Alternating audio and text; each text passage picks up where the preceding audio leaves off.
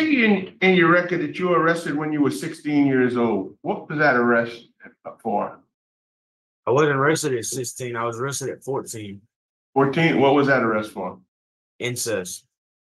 Incest. And how did that charge pan out? You got sentenced? Yes, sir. I got served juvenile life. And so you stayed in jail until you were 19. All right. And like Ms. Stapleton said, when you committed the incident offense, you were already on probation for a prior sex offense involving a juvenile girl. If we grant you parole now, what would be different? And it only gets worse. We are about to watch a parole hearing of a real cockroach who now has been locked up for his third offense. When will they learn? Let's jump into the parole hearing and I'll unpack it at the end.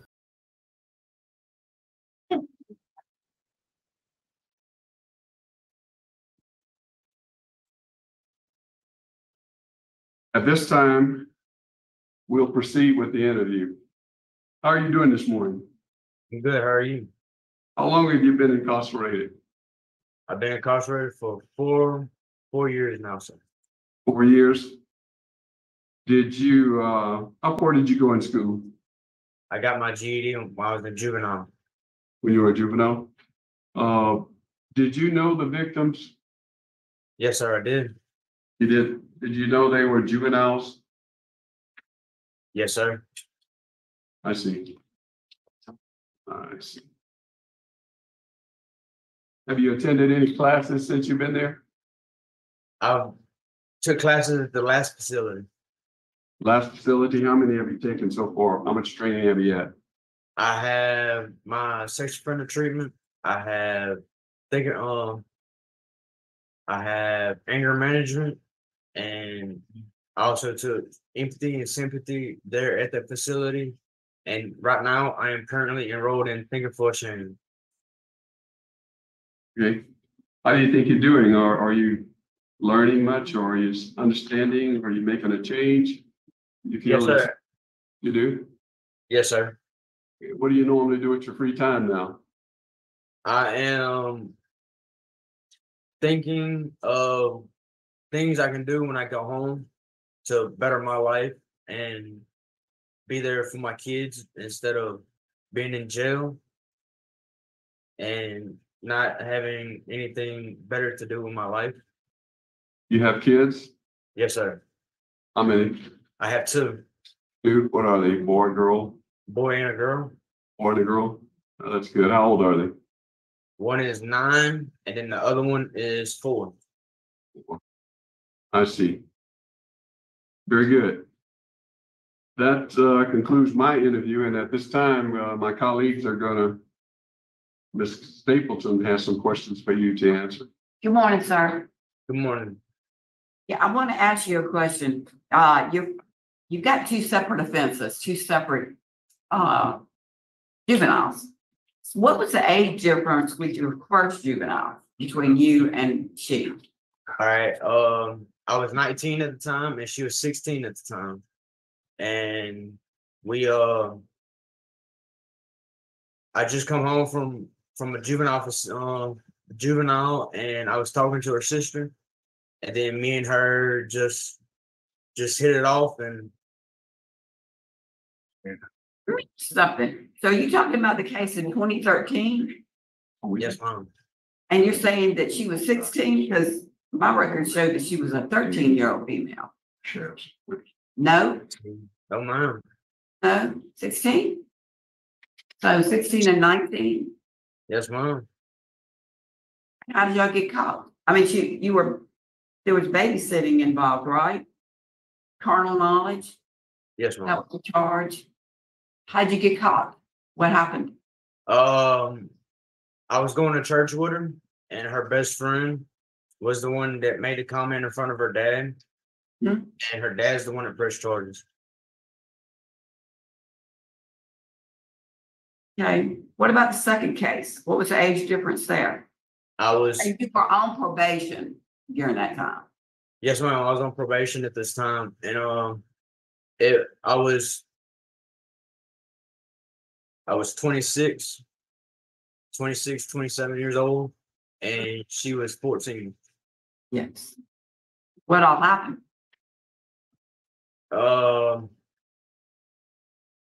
We started talking, and things went from one thing to another. What about, did y'all watch any videos of pornography, things like that, or in front of her? None of that, just intercourse? Is that what you're saying? Yes, mom. So you're kind of saying she fell in love with you? Yes, mom. Okay. And how did anybody find out about that one? Because I opened my home up to her, and then everybody started assuming that me and her had something going on. And then they what, just went to the police about it, or told their parents, or what? They went to the police about it. And when you say you opened your home up to her, is it that you invited her over and y'all watched movies together or something? No, And they no. just like, oh, She I had nobody else to watch my grandma. My grandma just come out of the hospital, and okay. my grandma was living with me at the time, and I was working a 12-hour shift, and I didn't feel comfortable with my grandma being there alone, so I was asking my family to come over to watch her, and they wouldn't do it, and she was the only one that actually told me that she wanted to come over to watch my grandma while I was at work. So you've got children now. Did you have children at that time at the house, and were you married, divorced, what? Or you were single and no children yet? I've always been single, never been married. Okay, and so no children at your house when all this was going on, other No. than 14-year-old victim. Yes, mom. So anyway, you've got opposition with the sheriff and the DA and the judge's blanket opposition. So that ends my questions. At this time, we'll have questions from Mr. Roberts. See in your record that you were arrested when you were 16 years old. What was that arrest for?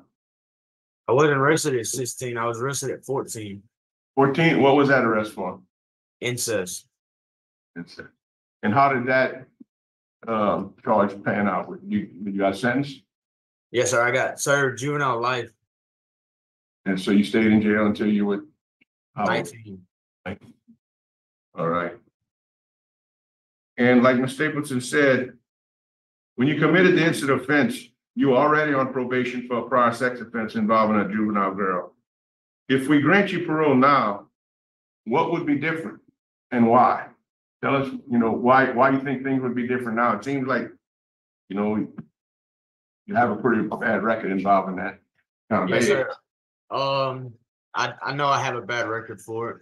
And this time is different because now I can see that I have to change my life and I can't mess around with juveniles no more. And I have to better myself for the community and be a better productive citizen than I have been, and leave drugs alone, and leave the alcohol alone, and then keep my head in church and then focus on God. Have you ever had any mental health evaluations or treatment? No, sir. Might be advised. That's the only questions I have. Okay. Are there any comments from staff? Yes, sir. Mr. McNeese has been here since 2023. Since he's been here, there's no disciplinary issues that we had with him. According to my DOC program instructor, he has completed a sex offender treatment, and he will be graduating from the Thinking for a Change in June. Other than that, I really don't know him. Well, like I said, I'm over transportation, but I have not heard anything bad from the officers that I have talked to about him today. So that's pretty much all I have. Thank you so much. At this time, I guess we're ready for a vote. I'm sorry, I apologize. Mr. McNeese, would you like to have a closing statement? I apologize. My plan for if I'm granted parole today, my plan is to show y'all and show everybody that I'm trying to better myself is by working a nighttime and a daytime job. The daytime job will be at the landfill, and then the nighttime job will be at Sonic. So, Yes, sir. okay, thank you so much. Are we ready to vote? At this time, Mr. McNeese, I vote to deny. Yes, Ms. sir. Carroll? I concur based upon your past history. And you're fixing to get out on full time, right? Yes, sir. Me, yes, mom. Yeah, so you're fixing to get out full time. So I hope everything you said is the truth, or there's no more future victims. So today my vote is to deny. Yes, mom. Mr. Forrest? I'm also gonna vote to deny based on some of the same reasons they had. But I would recommend while you're still in there, you try to get into some mental health or more victim crimes to know how they feel and things like that to better prepare yourself for when you do get out on good time so that you really can be successful when you do get out. I mean, what you have is a serious problem. And sometimes it just doesn't get better by itself. You are doing good. I see that we couldn't find any disciplinary record on you, so that's good. You did take some classes, but a few more is definitely recommended. All right. Could you be more specific on the classes that I would need? Mental health evaluation. And we can talk to the warden about getting you to a facility. If they can't do it to a facility where they can. Yes, sir.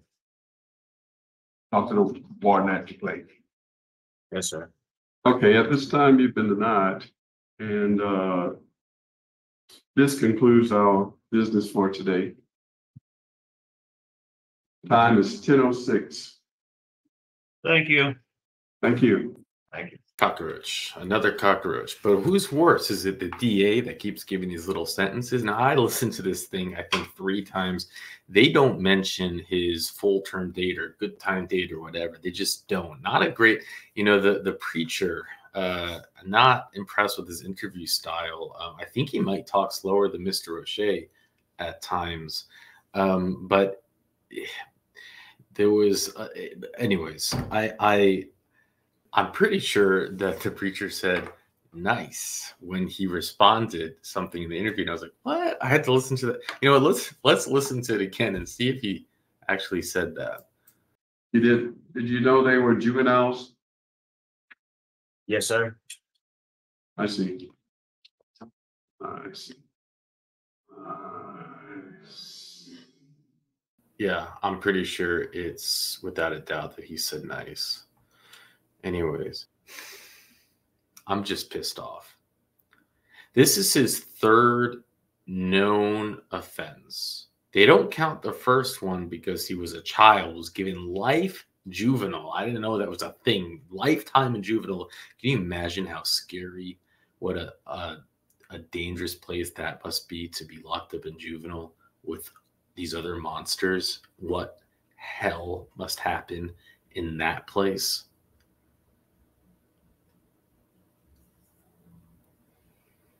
For incest. We don't have details on that. Then he gets this other charge, which he claims. So as soon as he gets out of juvie, he gets a charge, carnal knowledge of a juvenile, where he says, oh, I was 19 and she was 16. And Miss Stapleton says, are you sure she was 16 and she wasn't 13? And he's, nope, 16. And it's just not true. Now, I mean, it's just not, I don't, again, have the date on it, but I do have the Louisiana legislation on it. And you don't get arrested in Louisiana when there's a 3-year age difference, 19 and 16. I mean, that's just not that I'm aware of, unless the law has changed in those few years. But here it is. Let's read it together. A felony carnal knowledge of a juvenile is committed when a person who is 17 years of age or older has sexual intercourse with consent with the person who is 13 years of age or older, less than 17 years of age, when the victim is not a spouse of the offender, when the difference between age of the victim and the age of the offender is 4 years or greater. I'm not very good at math, but the last I checked, 16 to 19 was more than 4 years.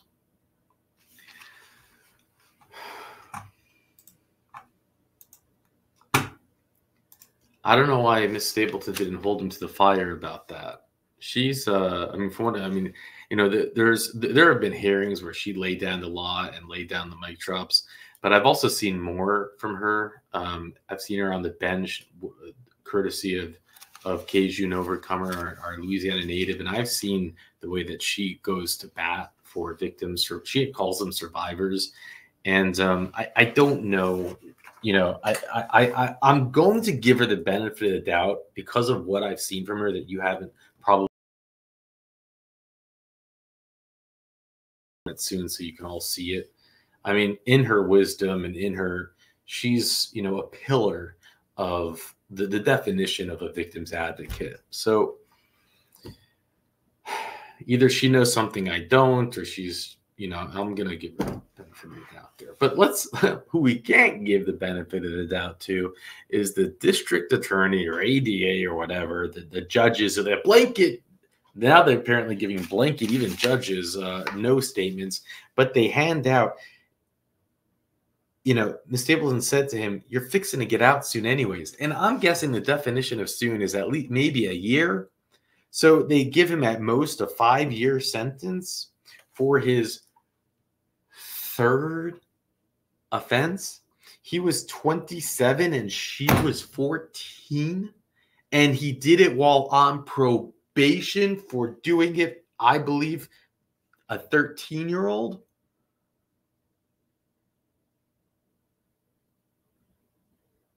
First of all, who gives probation?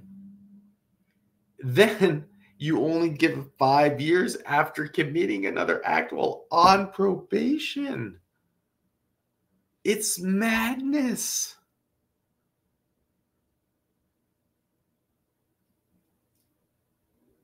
He committed incest. These are what he's caught for, has convictions for. And they're like, "I commend you on not having any write-ups." It's like, no kidding. They don't have write-ups. It's in their DNA. You can give him the credit, though. He's real polite, you know, man. And I appreciate the politeness and the Southern, you know, I guess, nature coming from the Connecticut hearings where these things are just crazy. But it also it makes him dangerous. He looks like the boy next door. You know, he looks like a good kid. He's so young. He's so dangerous. It's a disease.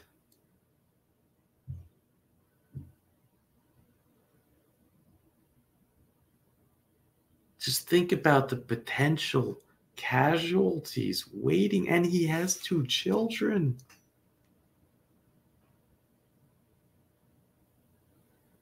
He's already been convicted of committing incest. I don't know if hopefully he's not going to be allowed around his children.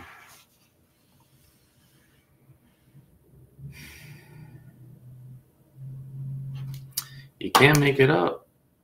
It's scary to think. It just is.